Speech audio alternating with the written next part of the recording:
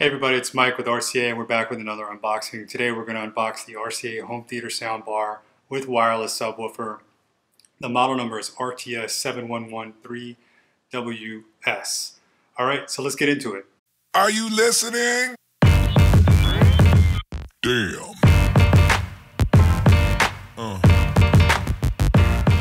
Yeah. Alright, so let me just give you some high-level specs about the unit. Total output power is 60 watts. You've got multiple inputs including line in, aux in, coaxial in, optical in, and you also have Bluetooth. So you can cast music from a Bluetooth enabled device such as your phone. So let's talk about what you see when you first open the box. You're going to notice that the soundbar and the subwoofer are wrapped separately. So along with the soundbar and the subwoofer, you're going to see two DC power adapters. So one will power the soundbar, one will power the subwoofer. You're also going to have a remote and a quick start guide and a brief little paper outlining instructions on how to pair the subwoofer to the soundbar. So the soundbar itself is really elegantly designed, very sleek and clean. It is 37 inches long, so it will look better with your larger TVs. Obviously you can use it with whatever you'd like, but as far as aesthetics, it would probably look better next to a TV 37 inches or larger. Alright, so let's talk about this remote that's included with your soundbar. So the remote has basic functions such as volume up and down, controlling your treble and your bass. It also has playback functionality, so you can play and pause, go forward or back on a music track. So if you were controlling a playlist or a song that you're casting via Bluetooth, that would work exceptionally. Also, you can switch inputs. So there are shortcut keys for Bluetooth, aux, and so forth, but you can also use the source buttons to toggle through those inputs as well. So let's talk about the LED indicators that illuminate when an input is selected. So let's power on the soundbar. And you hear a nice chime. So once the 4 LEDs stop blinking, it should rest on Bluetooth, which was the last input that I had selected before I turned the unit off. And I'm just going to go ahead and use the source buttons on the remote and select the different inputs. So now I'm in aux in, digital, and line in. And I'll go back to Bluetooth. There's the chime again. Also, I'll use the volume button. Now watch what happens when I hit the volume button. So as I turn the volume up, the LEDs illuminate. I'll cut it back down. And the LEDs go back down. It does the same for the treble and the bass. So as you adjust the treble and the bass, LEDs go up and down. And again, this is just me pressing these buttons on the remote. So if you're setting up the soundbar for the first time, you're going to need to pair the subwoofer to the soundbar. So go ahead and make sure you've got the soundbar turned on and you've got it set to Bluetooth. And then you're going to come to the back of the subwoofer and you're going to press this button just once. Pressing it once, wait 30 seconds, and that should pair the subwoofer to the soundbar. Alright, so I want to demonstrate how you can pair a device such as your phone to the soundbar. So I've got my Bluetooth settings pulled up on my phone.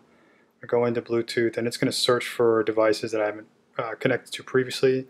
This soundbar is going to come up underneath the name of Bluetooth, so I'm going to select it. And as you can see, it has connected underneath my devices. So now I'm just going to test this out. I'm going to play some music. So I'm going to pull up Google Play Music. And I'm going to look for a station. I'm just going to play New and Trending. And there you have it. So we're casting music to the soundbar from your phone, and you can do this with any device that's Bluetooth enabled. So let's go over these inputs that are on the back of the soundbar. So the first one you're going to see is the digital in. Next is the optical. And then these buttons right here, so the first one is the power, and the next one is the Bluetooth, so you can actually just press down on them. And then I'm using the aux in, so you see that I've already got my cables in. Next to the aux in, you've got the volume up and down. Again, buttons just like the Bluetooth and the power. And then you've got the DC adapter in, so this is where you're going to plug your DC adapter that comes with the soundbar. I did want to note that the unit does not come with aux cables or optical or a line in or a digital in or any of those cables, so you will have to purchase those separately. So really nice design. I mean, when you take a look at the soundbar and you're trying to find something that complements the rest of your media room or your home living decor, I mean, it's very complementary. Really nice, sleek design. It's got this really nice polished black plastic with the mesh speaker grill. So it's really nice, and it's a really nice aesthetic, really clean look for your living room. So let's take a look at the wireless subwoofer that comes with the soundbar. So on the front, you have the RCA badge, in a nice shiny plastic. And then on the side, you've got the speaker mesh. And as I turn the subwoofer around, you'll see you've got the area for the DC power in. So this is the other power adapter that comes with the kit. And then the button beside it is the button that you would press to pair the subwoofer to the soundbar. So where do you get this amazing soundbar and wireless subwoofer?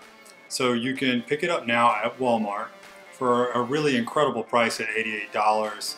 You're going to be really pressed to find another soundbar with a wireless subwoofer for that price point, and we're really proud of it. So remember, 60 watts total output power, wireless subwoofer, Bluetooth enabled, multiple inputs including line in, aux, optical, coaxial, so multiple inputs to connect to your TV. Again, you can use that line in to connect an iPhone or an iPod or another device that has that 3.5 millimeter jack. So just all around a really good device for your living room or bedroom or wherever you'd like to set it up. And we're really proud of it, and we hope that you go out and pick one up for yourself. So that's it for this unboxing. We hope you enjoyed the video. If you did enjoy the video, make sure you give it a nice thumbs up. Also, if you haven't already, subscribe to our channel so you can be alerted when we release new videos and unboxings. Make sure you turn those notifications on though. Additionally, leave comments if you have questions or concerns or like more information about a particular product. We are monitoring these comments and we would love to chime in and help you out should you need help. So thanks again for tuning in, and until next time.